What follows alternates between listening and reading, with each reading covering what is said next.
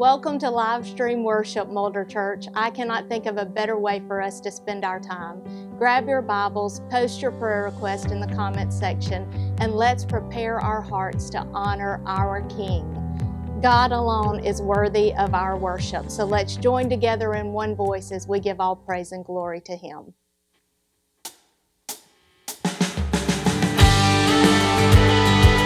Good morning. Thank you for tuning in. If you will, let's sing together and declare His greatness in this place.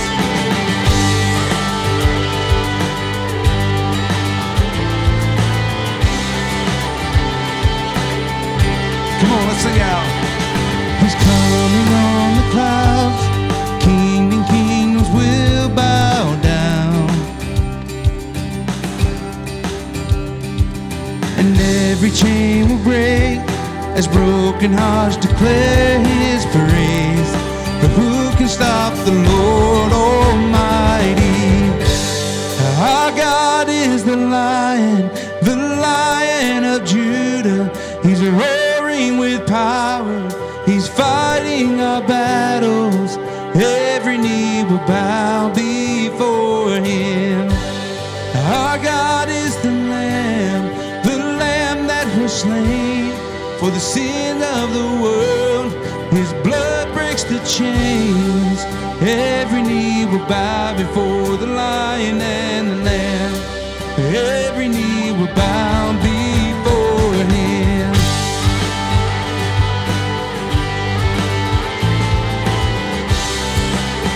So open up the gates.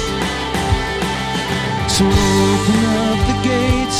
Make way for the King of Kings. The God who comes to save is here to set the captives free. For who can stop the Lord Almighty? Our God is the Lion of Judah. He's roaring with power. He's fighting our battle. Every knee will bow before Him. Our God is the Lamb that was slain for the sin of the world. His blood breaks the chains. Every knee will bow before the Lion and the Lamb. Every knee will bow before Him. Come on, let's declare this. Who can stop the Lord Almighty? There is no one.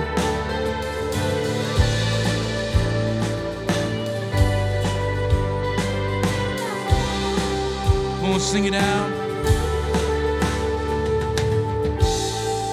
Who can stop the Lord Almighty?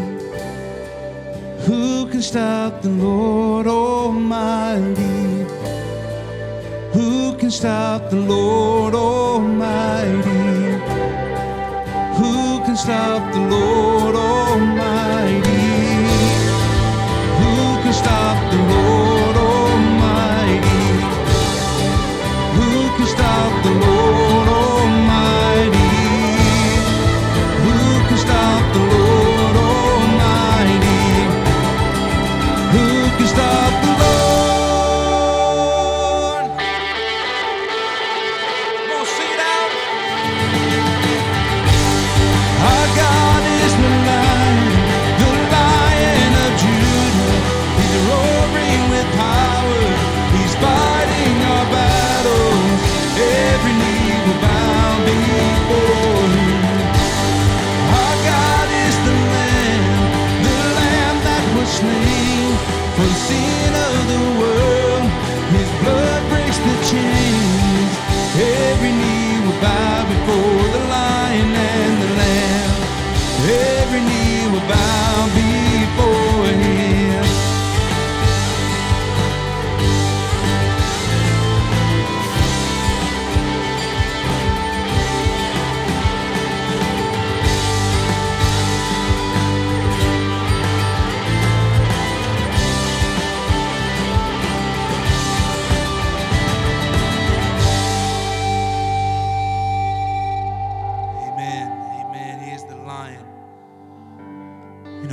continue to worship this morning, I just want you to know that you are all, every one of us, we are a son, we are a daughter of the Most High King.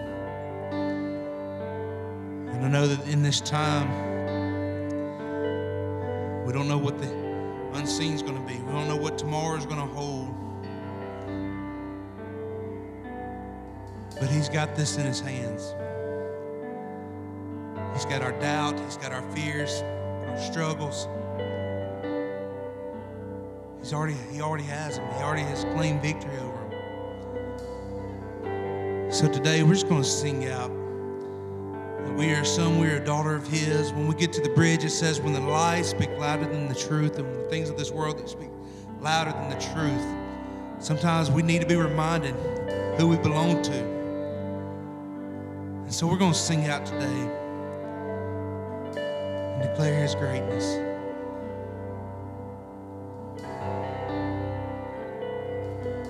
Before He spoke creation, the God of heaven knew our names. We're formed in His reflection. We're formed in His reflection. We are His glory on display. His heart is good. His heart is good. He's always kind. Always kind. With the cross He proved He is on my side. We're the sons and daughters. We are the sons, we are the daughters of God. No matter where we go, we're close to the Father's heart. Though we stumble, and though we stumble, He will not let us fall. We are the Lord's, and He will never forsake His own. We are the sons, we are the daughters of God.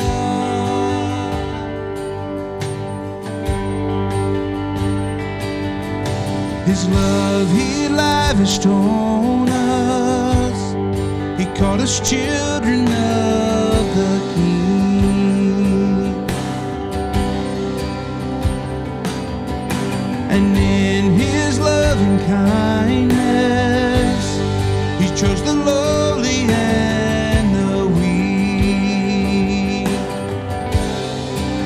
His heart is good.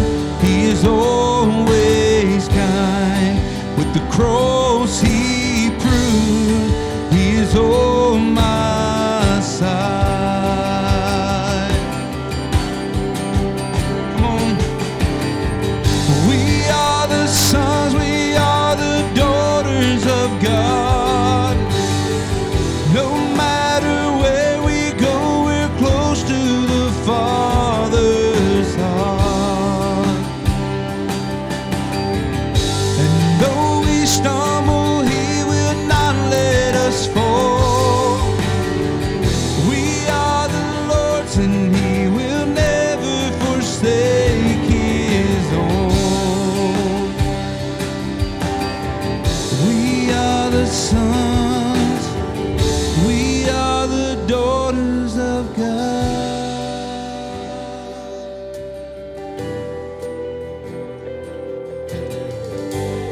When the lies speak louder than the truth, God, remind me I belong to You. When I cannot see past the darkened night, remind me that I am always by Your side. Let's sing this out.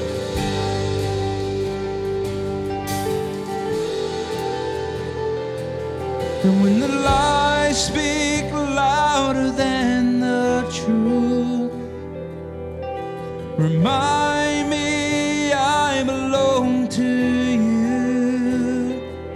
And when I can't see past the dark of night, remind me You're always by my side.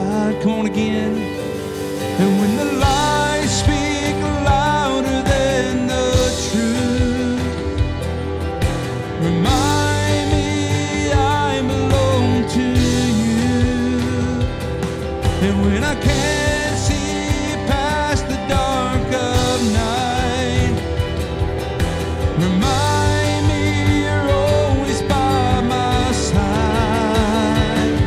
And when the lies speak louder than the truth, remind me I belong to you. And when I can't see past the dark of night, please remind me you're always by my side. We are the sons, we are the daughters of God. No matter where we go, we're close to the Father's heart. Though we stumble, He will not let us fall. We are the Lord's, and He will never forsake His own. We are the sons, we are the daughters of God.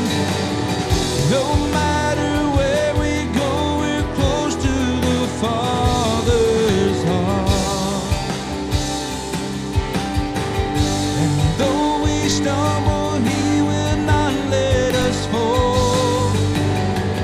We are the Lord's, and He will never forsake His own.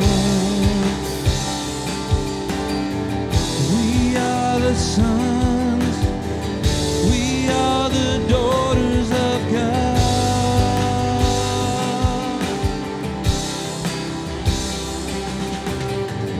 We are the sons, we are the daughters of God.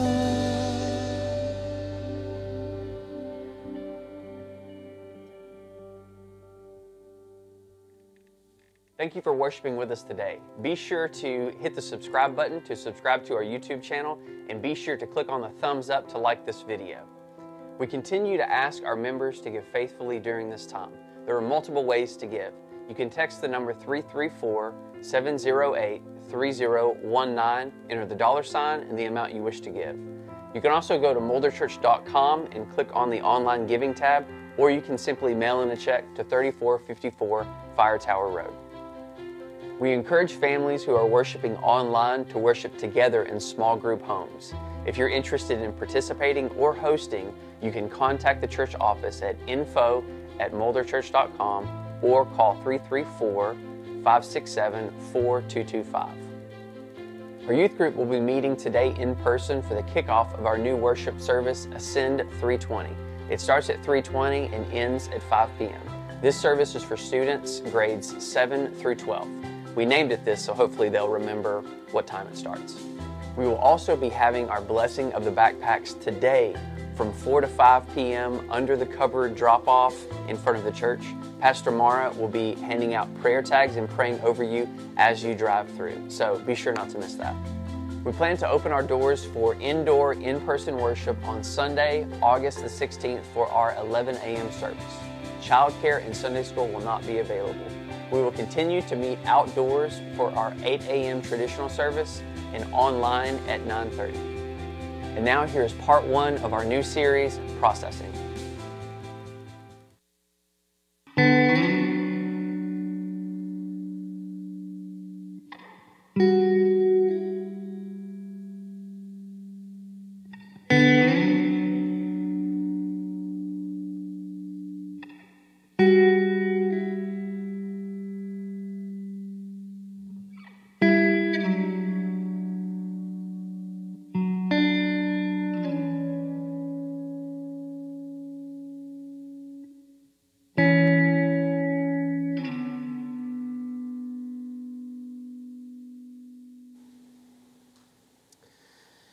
So you heard it there. Next Sunday, worship back inside of the worship center, 11 o'clock. I'm looking out upon some socially distanced chairs as I stand here, so we're ready for you to come back into the building for the 11 o'clock service next week. But we also know that many will want to continue to worship online from home, and so this service will be online only, exclusively for you who are watching from home in one of our home groups or at home at 9:30 next Sunday, and our 8 o'clock service will continue to meet outside. You also saw the announcement about the blessing of the backpacks. I'm going to be out there with Mara this afternoon from 4 to 5, and come by and receive a blessing and a tag as we get ready to start a new school year. All of our teachers and students are in our prayers. So 2020, what a year that it's been. And I don't know if you've seen or not, there's some posts that go around on social media of what 2020 is like. I've seen some of these 2020 be like memes, as they call it. 2020 is like when you were doing all that work in the field and you left your gate, your trailer open, and then you just seemed like everything you were doing was you were going to have to go back and do it all over again. I've seen one that said if 2020 was a narrator, 2020 had a narrator, this is what it would be like, someone yelling at us. If 2020 were a slide, okay, yeah, this is got to be a Photoshop here. No one would do that to their child. It's definitely not safe. 2020 were a pie. How about this one?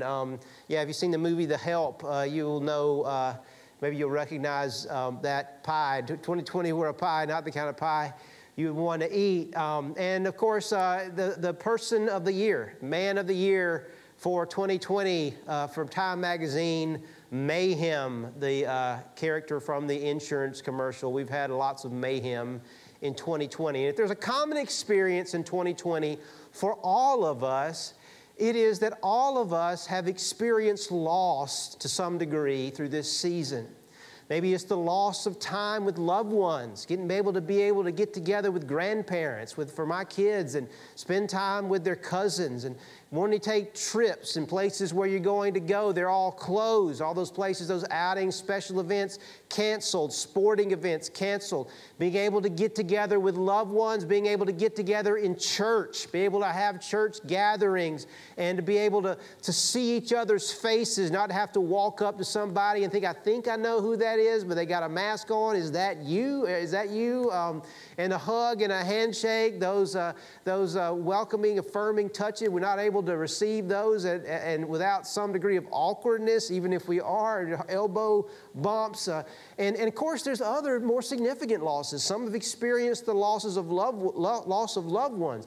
There's been health crises. There's been economic crises, loss of jobs, all of these things. And in life, in any year, there's going to be losses. There will be losses that we will experience in any year. And we'll see that perhaps more losses in one year than another. And everyone experienced losses in different seasons of their life. But this has been a unique season in that there's been a collective sense of loss. We all feel like we have lost something. And while we are journeying through our own individual experience of loss of all that COVID-19 has taken from us and the feelings that go along with that, whether it's anxiety, whether it's depression, whether it's anger, sometimes there's physical manifestations of that grief or that anxiety and what we're feeling in our own health, in our own bodies. And we experience that individually. But what we often don't appreciate is that everyone is journeying through that. You're stressed out about this. Well, they're stressed out too. We're all been experiencing grief and loss and stress to some degree or another in this time.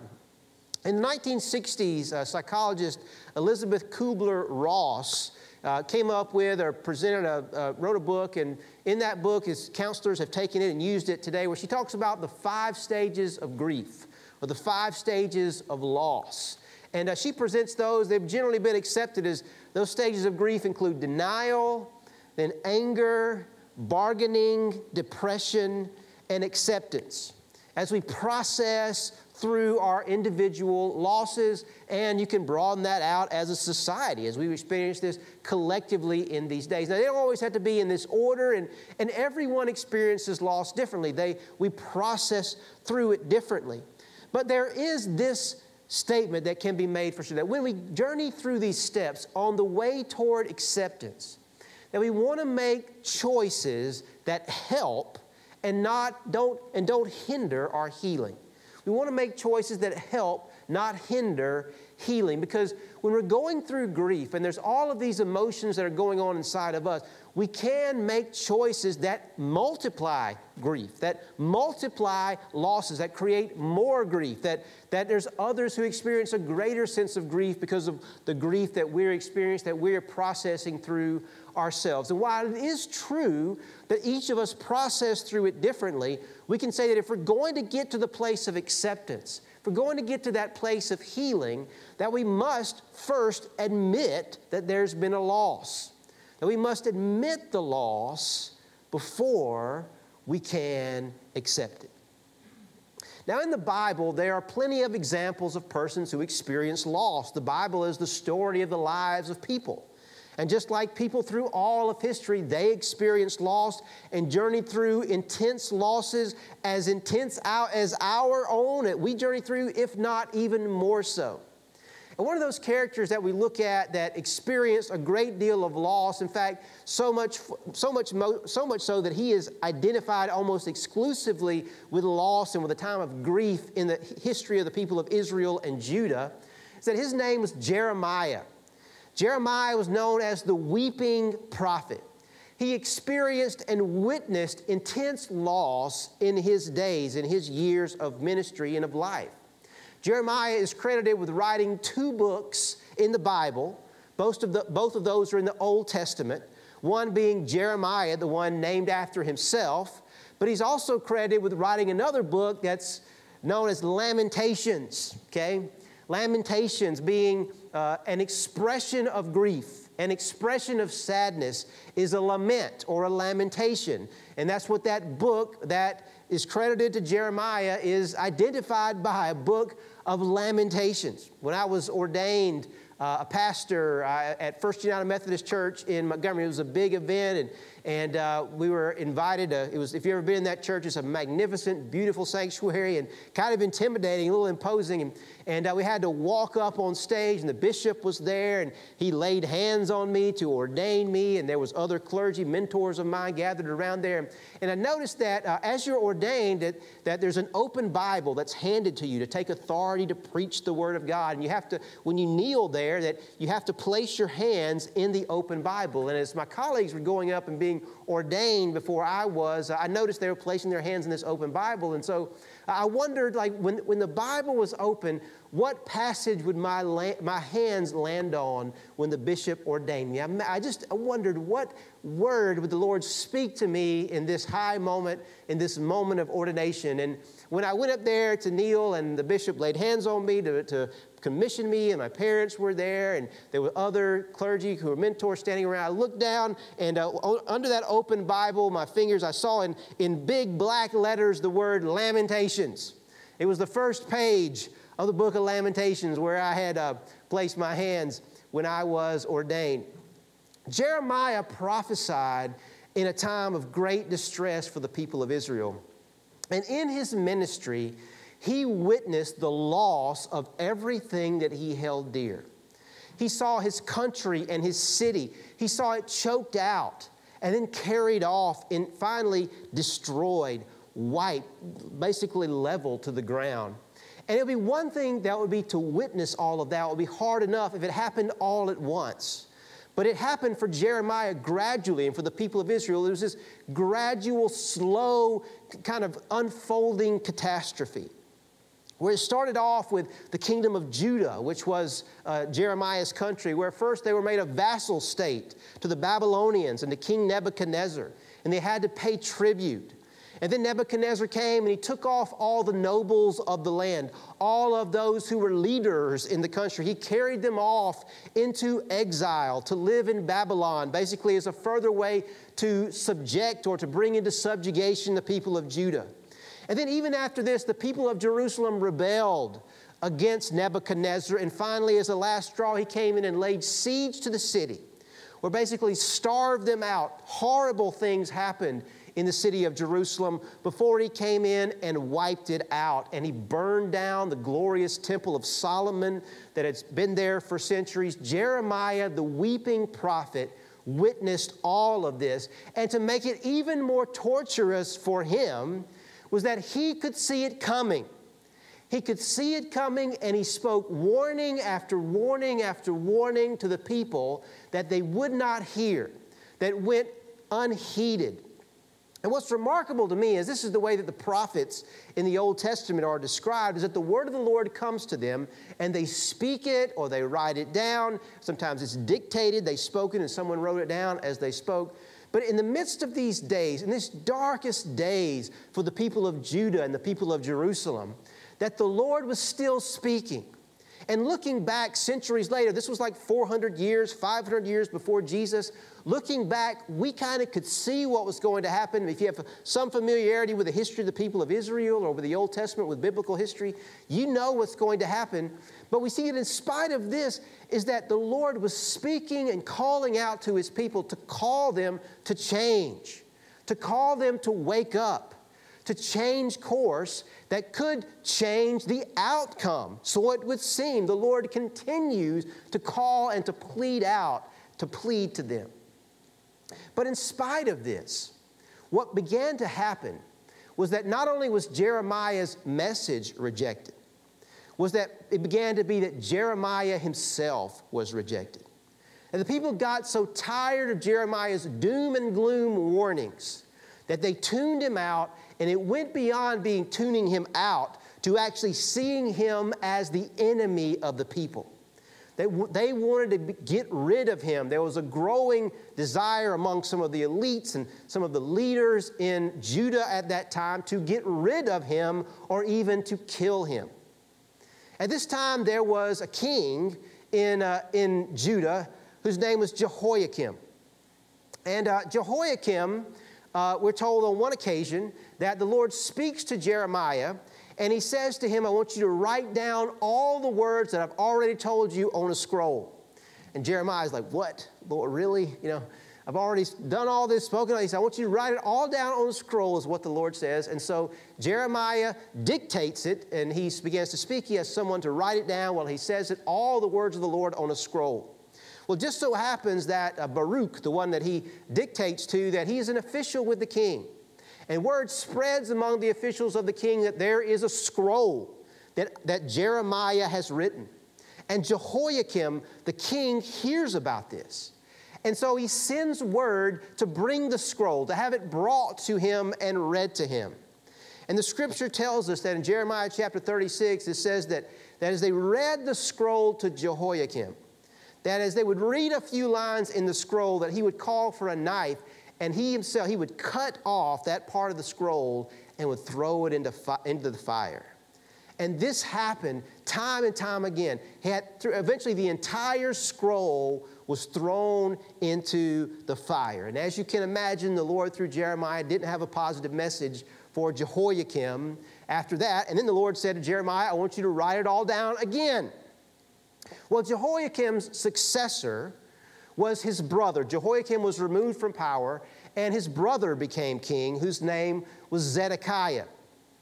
And during this time, Jeremiah continued to prophesy and to warn the people. But his warnings, again, continued to be rejected, and he himself perceived as the enemy of the people. Jeremiah was thrown into prison. And then on another occasion, after he was released from prison, it was told that some of the officials conspired to kill Jeremiah, and they decided to throw him into a cistern. Now, a cistern was an underground storage tank where water was kept. Rainwater fell into the cistern. It was a large underground, and it was used basically as reserves for water during dry seasons. And we're told that this was done at the permission of the king.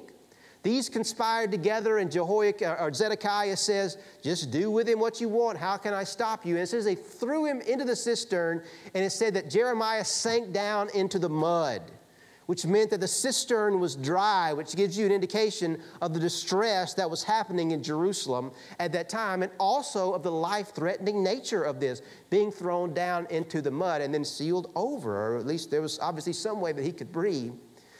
And so then one of the king's officials, whose name was Ebed-Melech, we're told he was a Cushite, which means he's an African. He was one of the officials of the king. And he hears about Jeremiah being thrown into the cistern.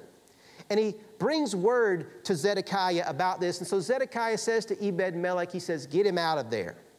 And so they lower ropes down and they pull Jeremiah up out of the mud. And we're told that in Jeremiah chapter 38, verse 14, Zedekiah arranges a meeting with Jeremiah. And it happens, it says at the third entrance to the temple, it says Zedekiah, verse 14, sent for Jeremiah the prophet and had him brought to the third entrance of the temple of the Lord. Now, we don't know exactly where this third entrance was or what it was. But so it seemed that a place where a secret meeting could be arranged. This is actually the last record we have in the Bible of anything happening at the glorious temple of Solomon before it will soon be destroyed. A meeting between Jeremiah, the prophet of the Lord, who's just been pulled from a muddy cistern, and Judah, the king of Judah, Zedekiah. And here's what Zedekiah says. He says, I'm going to ask you something. Do not hide anything from me. I want you to be honest with me, Jeremiah. Here's Jeremiah's response. He said to Zedekiah, if I give you an answer, will you not kill me? Even if I did give you counsel, you would not listen to me. Even if I told you the truth, O king, you would not hear it because you don't want to hear it. You only hear what you want to hear. You want to kill me, or at least you are allowing your officials to conspire against me for preaching the word of the Lord. Well, Zedekiah responds. He swears an oath secretly to Jeremiah. Take that for what it's worth. We see here that Zedekiah is a tortured individual. Maybe he sees what is happening, but out of fear of the people or for whatever reason, he cannot accept reality. And he says to Jeremiah, he says, as surely as the Lord lives, who has given us breath, I will neither kill you nor hand you over to those who want to kill you. Take it for what it's worth, Jeremiah. Zedekiah swears not to kill him. And here's what Jeremiah says to him. Jeremiah said to Zedekiah, this is what the Lord Almighty, the God of Israel, says. Here's what God says. If you surrender to the officers of the king of Babylon, your life will be spared, and this city will not be burned down. You and your family will live. If you surrender. Surrender, give up. Surrender to the Babylonians, to King Nebuchadnezzar, that pagan, scoundrel, tyrant. Surrender to him, and the city will be spared. Your life and the life of your family will be spared. Well, what do we know about Zedekiah? We know that he can't hear that message. And the suggestion of surrendering to the Babylonians is unthinkable. Now, it's easy for us to paint Zedekiah and Jehoiakim as villains. That's the way they are portrayed. That's what we heard told that they are in Scripture, and no doubt they are. They don't heed the word of the Lord, and it leads to the destruction of their nation, but not just for them, but for the decisions of all of the people. But to consider their perspective, consider where they are coming from for a moment. Jehoiakim and Zedekiah were brothers.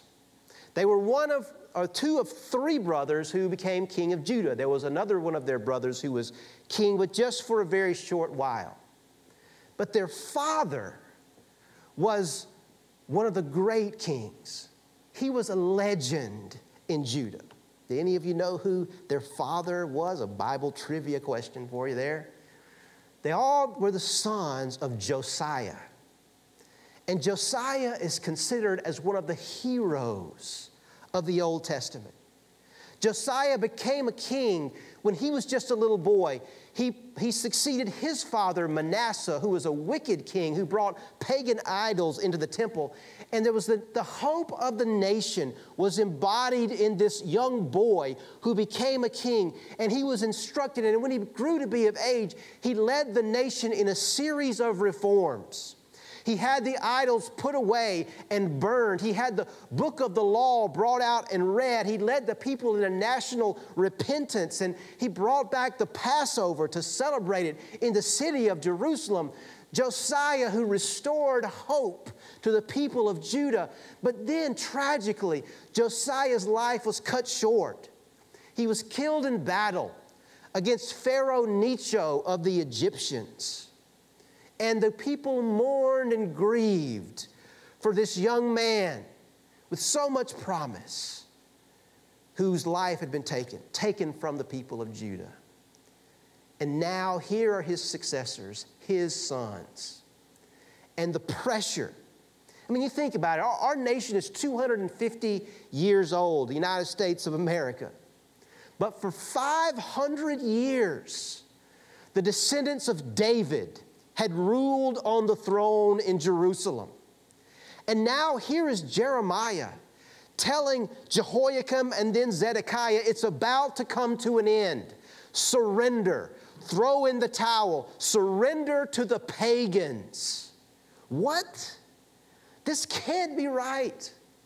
That this will be my legacy? That the kingdom of Judah ends with me? I will not let this happen. Not on my watch. You see, the people of Judah and their kings were experiencing the first stage of grief. They were experiencing a collective state of denial. Denial. It's the first stage of grief. It's a perfectly natural response. It's what our brain tells us, that when we're not ready to accept it, when we're not ready to hear it, that we just don't believe it. We just can't accept that the loss has come to pass. And so we can't accept this. It just seems like it's not real. Sometimes when we've had an intense loss, it just seems like that. We're in a state of denial. We can't accept reality. It's so hard for us to see. It's a natural response. It's a defense mechanism. But while denial initially is a totally natural response, we see that it can prevent us from dealing with reality and from doing what needs to be done to help and not to hinder healing. The kings of Judah couldn't hear what they needed to hear because they didn't want to hear. And so while denial is a perfectly natural state to be in grief, it's a state that we can't stay in. You can't stay in the state of denial. I don't know about you, but I could relate to this. In our COVID-19 world, when word came in mid-March that we needed to shut down, to stop having large group gatherings, I had meetings with my staff. They reminded me of this past week, and I had forgotten that I'd even said this. But we early on said, we're not going to shut down. We're not going to stop having worship in this building unless they tell us that we can't. Well, they did, or at least they said that we shouldn't, and we didn't. We submitted to those who were in authority over us in the government and those who recommended that.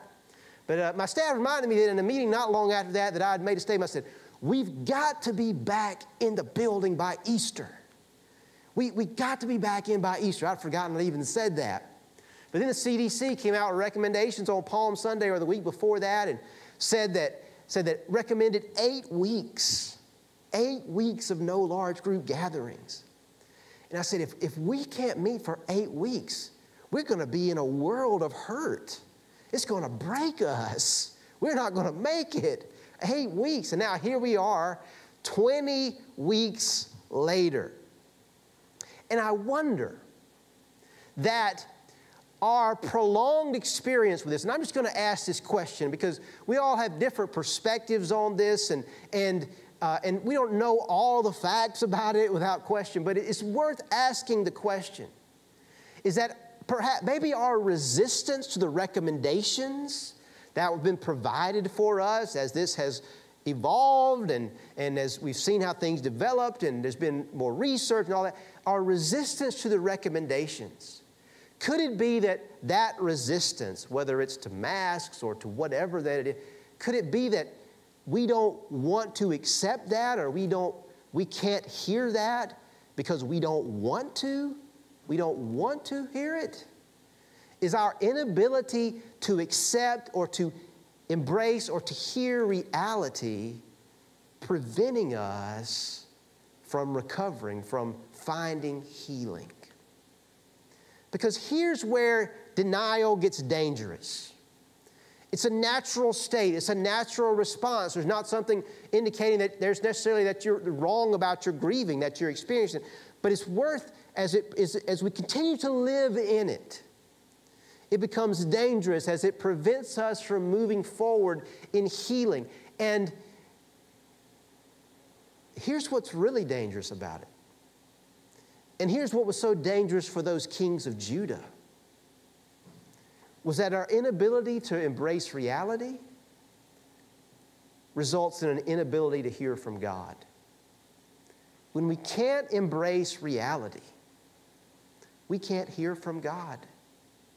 They wouldn't hear what God was saying to them because they didn't want to. They couldn't face it. They couldn't accept it because they didn't want to. Admiral James Stockdale had been one that's been spoken about in different circles pretty frequently in the last few months. He was the highest ranking officer in the military to serve as a prisoner of war in Vietnam, and they kept him as a prisoner of war for 7 years. And during that time, of course, it was terrible conditions. There was torture, there was solitary confinement. And I actually say that James Stockdale, that he actually disfigured himself, intentionally disfigured his face, just so the North Vietnamese couldn't just parade him on television as proof of how well they were treating their prisoners.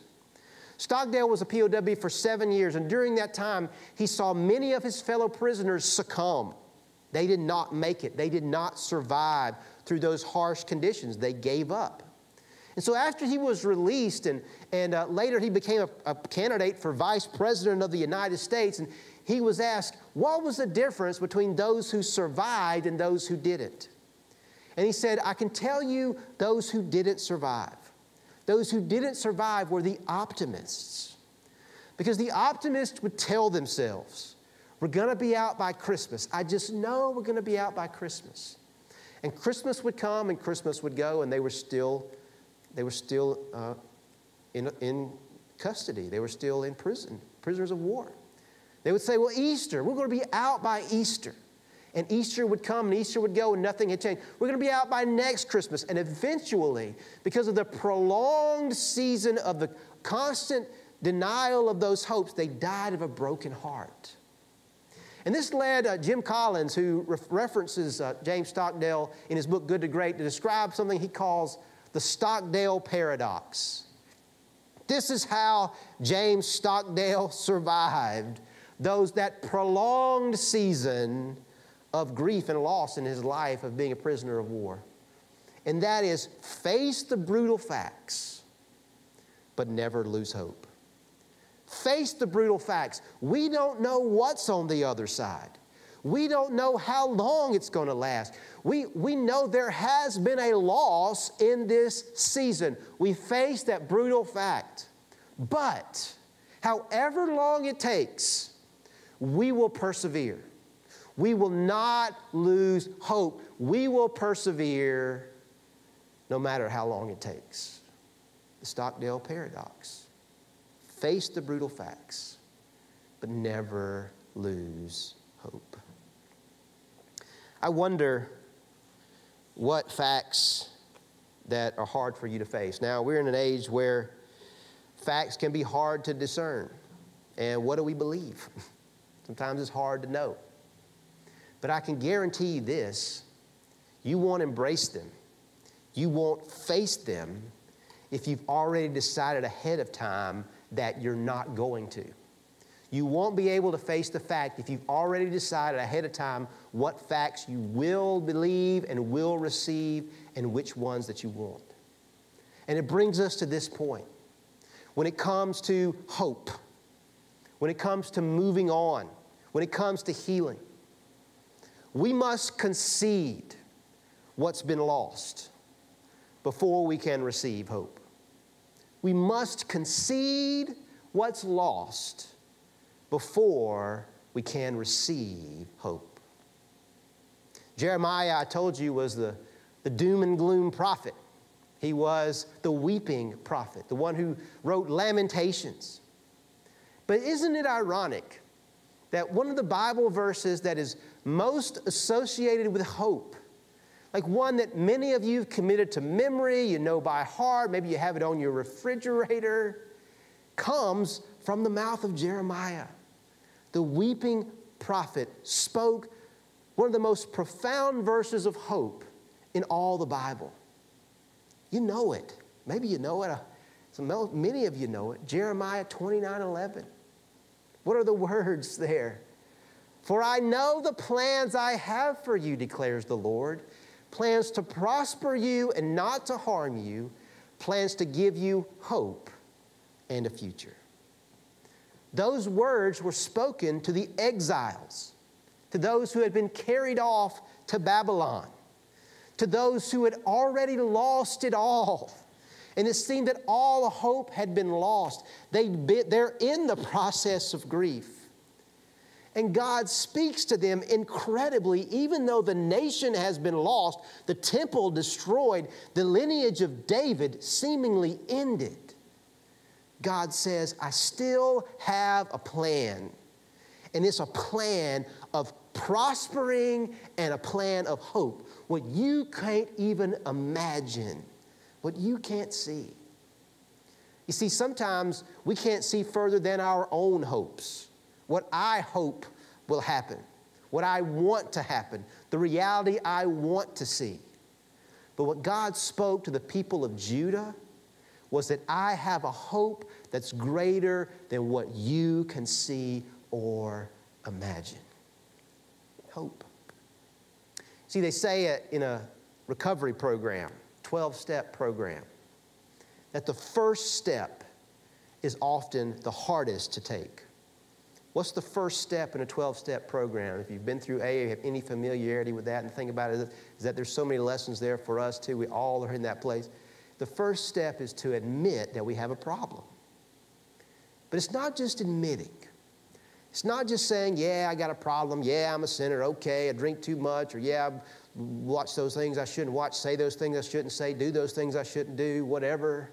It's not just admitting it, but to admitting you are powerless over the problem. It is a confession of a loss.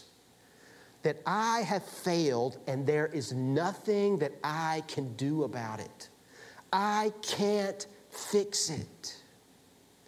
And it's that place of admitting that powerlessness is the hardest step to take. I mean, it'd be one thing if Jeremiah or the kings say, okay, let's rally together, and if we work hard, and if we pray hard, and if we build stronger defenses, and we work our army, and we can beat back those Babylonians. No. You are helpless.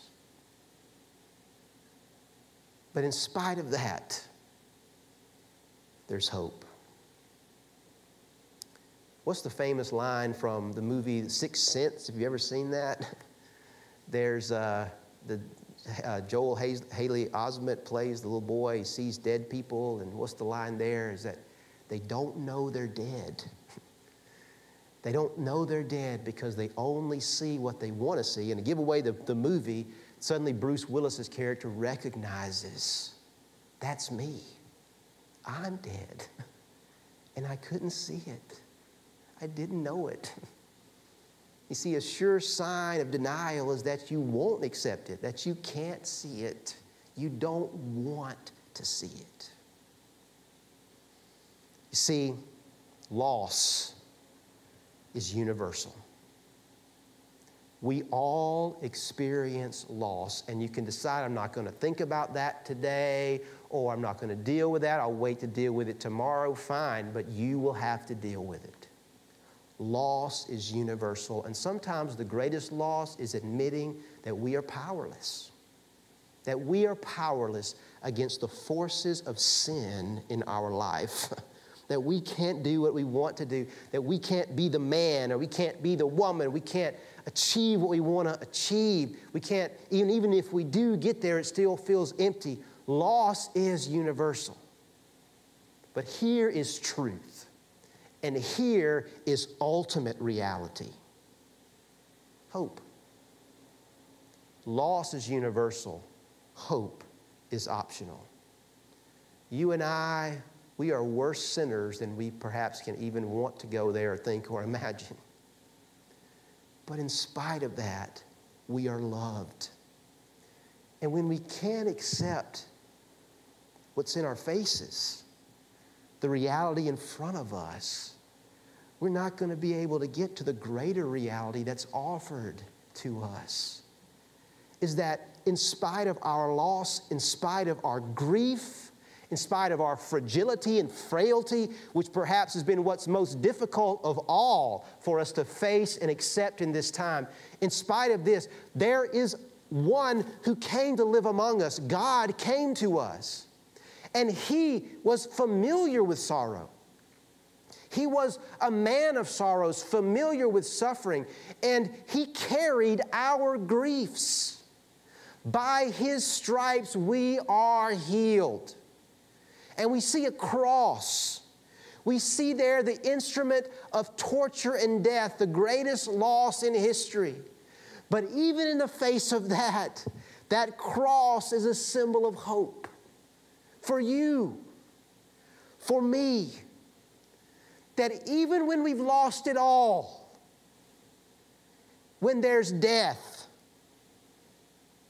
there is hope of a resurrection.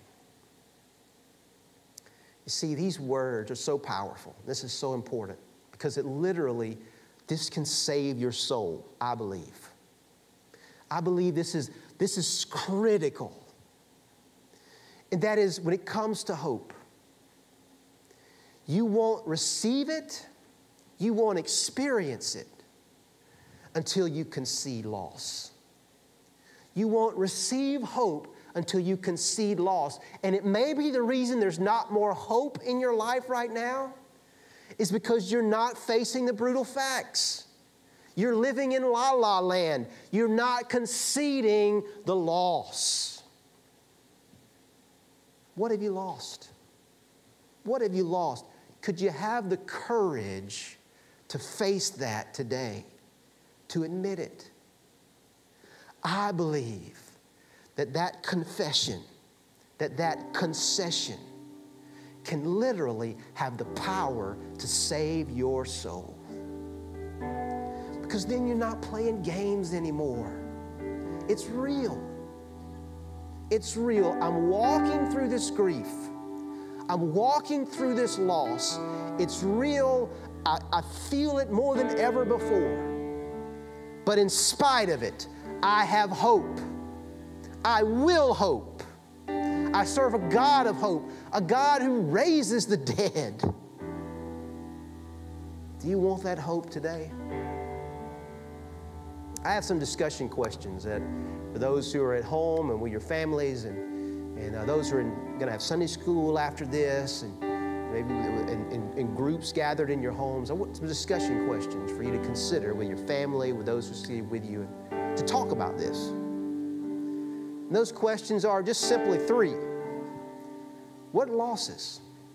What losses have you experienced in this season? I mean, it's easy for me. I could name several. But have there been some of those losses that have been hard to admit? Why? Why is it so hard to admit? Or why not? And third, do you sense that God is offering you some hope in the midst of this loss today? What hope do you sense God is offering to you today? I'm going to pray for us, but I just want to say this, that all of this discussion paves the way for the next phase of grief that you won't want to miss. And we've seen plenty of this in our world today, and that's the phase of anger. We're going to talk about that next week. Before we do that, let me pray for us. God, creator of all, sometimes we're mad about decisions of leaders, or we're grieving about another country unleashing a virus on us and circumstances beyond our control. Sometimes it's grief and distress and regret over decisions that we've made and how we keep failing over and over again. But deep down, I wonder if our real problem is with you. God, you could have stopped this. You could have stopped this from happening. I mean, you knew about it, and yet you still let me go through this grief and loss. So, Lord, I pray today that could we, even as we journey through grief and all the emotions that we have, and just coming to a place of admitting it, and moving past denial, could we catch a glimpse of a God who doesn't remove all suffering, but provides a way for healing and hope through a cross, through coming and bearing our suffering and our sorrow. And so maybe today we could lay aside our sword to want to keep fighting, and we could receive hope and believe we are loved today by you, and to believe that your plans are to prosper us. Yes, even now, your plan is to prosper us and to give us a future and a hope. I want that hope. I want that in my life. Would you come live inside of me, Lord Jesus, to receive your life when I'm at the end of mine, when I'm in this body of death that's going to death and living a life in the flesh. Would you give me the life that lasts forever? Through your resurrection power, we receive it, we believe. In Jesus' name, amen.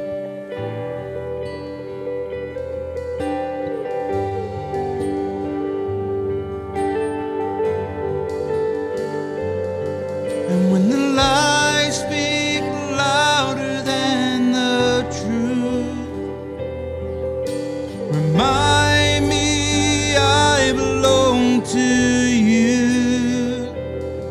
And when I can't see past the dark of night, remind me you're always by my side. And when the lies speak louder than the truth, remind me I belong to you. And when I can't see past the dark of night, remind me you're always by my side. And when the lies speak louder than the truth, remind me that I belong to you. And when I can't see past the dark of night, please remind me you're always by my side. We are the sons, we are the daughters of God. No matter where we go, we're close to the Father's heart. And though we stumble, He will not let us fall. We are the Lord's, and He will never forsake His own. We are the sons, we are the daughters of God.